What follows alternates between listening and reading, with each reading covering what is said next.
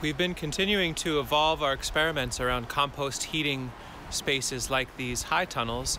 And so now we have 3 separate spaces that are online with 3 different types of experiments. And I'd like to share notes with you after what has been a brutally cold and incredibly windy night. So stick around. We actually had a handful of days that were pretty mild this last week. A whole bunch of days that were above freezing, and some of them even with good sun. And so we used that time to evolve some of our systems. But last night we just got walloped. It went down to 10 degrees Fahrenheit. There were 30-mile-per-hour winds, so the wind chill factor was down to -10. And so I'd like to take a look. Well, first of all, this is a little bit of an update or follow-up on this high tunnel right along the road. And so what happened last night in here? Now this is definitely a work in progress. It's still experimental. But first order of business is, how does this pile, this compost pile, look? Well, what I see on top is some hoarfrost, which tells me that the air was freezing above this. You can see little bits right there. It was freezing above this, but nice high humidity was coming out, which is telling me the compost pile itself was generating warmth. And so let's stick this in and just see where we are. We'll give that a moment to get up to full temp. But this pile, which if you're not familiar with, I'll link right here to the video where I talked about this. A little bit funky in that it's in suspension. It's hovering over, so it's decoupled from the earth. And for those of you that were interested, part of the reason why I wanted to do that, you can see why water's now filled in underneath. So I can scoop. Part of the reason why it's gotten warm is I've been scooping water with a simple watering can from down below, pouring it on top and letting that soak through. So then you get compost tea leaching out at the bottom, which we can use for watering or to cycle back to trigger more warmth in this.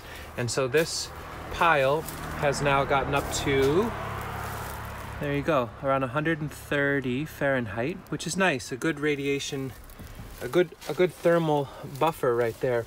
Now the question though, there it is sitting on the side. I'm sure it has some impact, but what I've noticed is that this low tunnel on the south side, I've yet to have the time to dig out this seedling white oak, and so it was propped open last night.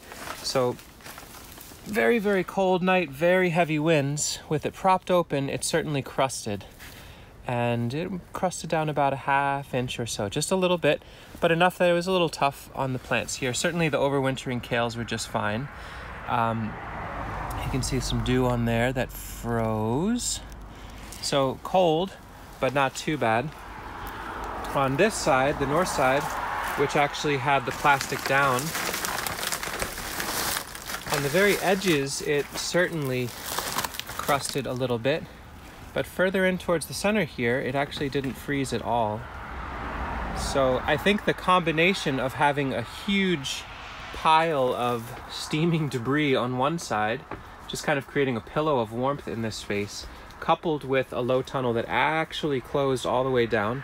We could have gone through and pinched the far ends with clips. We could have put a blanket on top. I think if we had a cold snap like that and we had, you know, seedling tomatoes or peppers trying to grow, we certainly would have done that.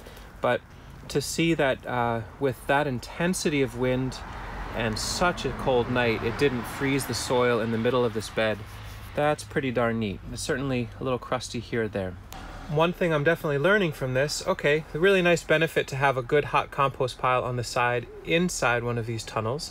And we can, once this is really even and healthy, smooth it out, put the hay on the sides for insulation, put some soil, and then that's where we'll start our tomatoes, our peppers, our basils, and have a really amazing hot source there.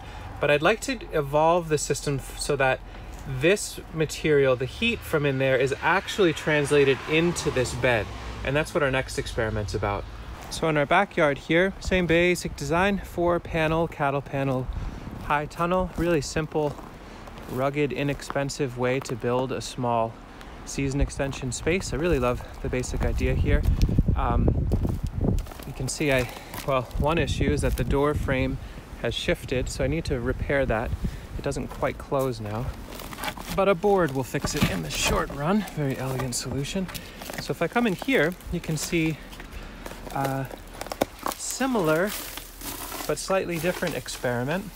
Now I documented this experiment, I think it was last year, we're recycling this structure, which is a similar pattern to what's happening in the front, where you've got a compost pile on the far west side in this case. And this one is not decoupled from the earth, it's just in the corner here. And this was filled with material. We went through, we had a friend, Lily, a new person who came to help us out, thanks Lily, and we cleaned out the old compost that was in here, added it to another garden bed, and replenished this with some very, very hot compost. Similar pattern to the one by the road. One dump of super hot compost from the chicken yard, one of wood chips and hay as a nice bulking carbon to kind of extend the heat. And then yesterday I capped it with charcoal to absorb all the excess nutrients. And so this pile, I haven't actually done a temp probe on this one yet. Let me find a spot where I can get in. Go right to the center here. This one's younger than the one by the road, and so I would expect it isn't fully up to speed yet. And what's nice with the charcoal on top, yesterday when I went in here, it was really aromatic. It was kind of an ammonia smell. And now that there's all this charcoal on here, there's truly no smell. So that's a really nice filter, and it's getting charged with that steam. So not as hot. Right now we're just around 110, a little shy of, but that's not insignificant. But where I think this is a nice upgrade is as this pile was being assembled, where you can see the legacy here, I ran a PEX circuit in a loop, 1/2-inch PEX, through this. And so now those are the two stubs. And on this side, this is the northern bed. Let me pause and open this up. Okay, so again, really nice, easy way to open these up. I really like this simple design of these scraps of poly laid out with hammered in staves, some paracord. The far end is pinned down with some bricks and covered with soil to make an air seal. It's just so simple, and the binder clips keep it open for sunny days. Anyway, there's a PEX loop in the compost, and you can see the stemming, the bits sticking out. I took a section of PEX that runs down, there's 4 lines, so it runs down through here, comes back around. So in other words, there's 4 1/2-inch PEX tubes that are buried about 4 to 6 inches below this soil. And so the question that I have now is I've got to figure out, I think what I'll do is take the far north end of this pile, move some material aside, put a 10 or 20 gallon, relatively small water holding device in the compost so it's absorbing the heat, and then have a circulator pump that connects these two somehow to that water and uses a solar panel and or a battery to take that 110 degrees of the internals of that and send it through all of this soil. I think if I had that set up last night, very, very easily this whole bed would have stayed well above freezing. As it stands, the interior, similar to along the road, the interior of this bed, nearly completely frost-free. I would say it just was above freezing. Some little pockets here or there froze. Part of that being I put a whole bunch of snow on here the other day just to slowly melt in, and I'm sure that created more coldness. Sasha went ahead on the east side of this and started sowing out plants like lettuce.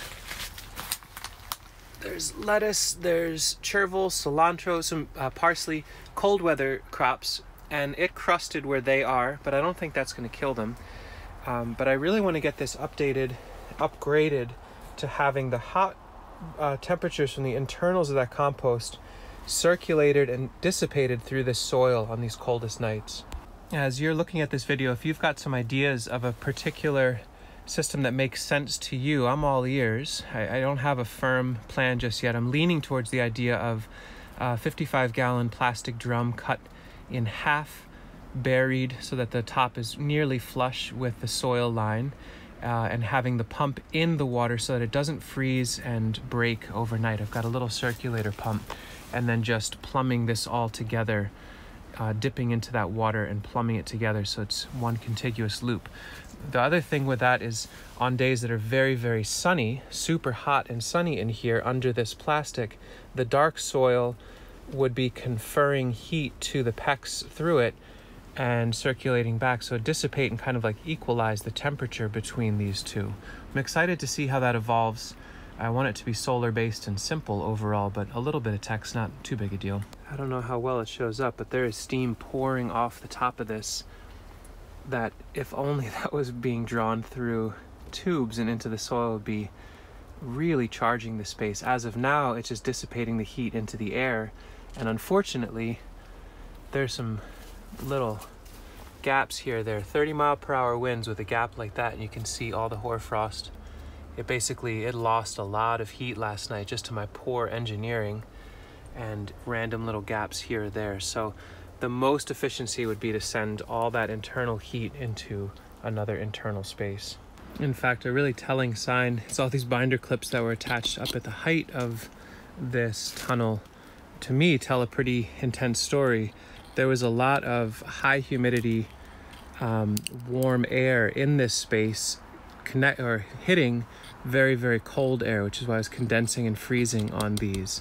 So to me, that signals that there was more moisture and heat up high in this space, which is fine enough. There's a good pillowing effect there, but with all these gaps, that's telling me I've lost potential heat that could have been stored in the soil. And on the south side here, most of these are very cold hardy crops, so they can handle a bunch of freezes and thaws throughout the winter. But you can see with none of that low tunnel protection, that crusted down an inch or two. So at the very least, those simple low tunnel poly runs in these sorts of spaces are incredibly beneficial for the coldest nights. And if I know we're going to get another incredibly cold and windy night, I need to come to these far ends and use binder clips to pinch them shut so that air can't sneak through. Maybe we have a blanket on hold in the garage that we can toss over this. So those are some observations after a particularly cold and insanely windy night. Really challenging in the late winter, early spring as we're trying to get things going. You know, we're getting tricked, so to speak. It's our own fault seeing days around 40 or 50 degrees Fahrenheit with sun. We think, ooh, it's time to start seeds, and then winter comes back hard again. But all of these buffering efforts and ways to store excess heat in the soil under cover seems like it can go quite a long way. I'm going to leave this video here. I'd love your feedback. Soon enough, I'll do an update on this, which is our greenhouse attached to our home. I've renovated our compost heating system here. This has a really nice PEX circuit through it, tons of insulation. And again, in the greenhouse itself, I've now run a PEX circuit through the soil, but that'll be for another day. For now, any notes you've got, ideas, questions, let me know. And hopefully wherever you are, you're weathering the storms that come through. Take care.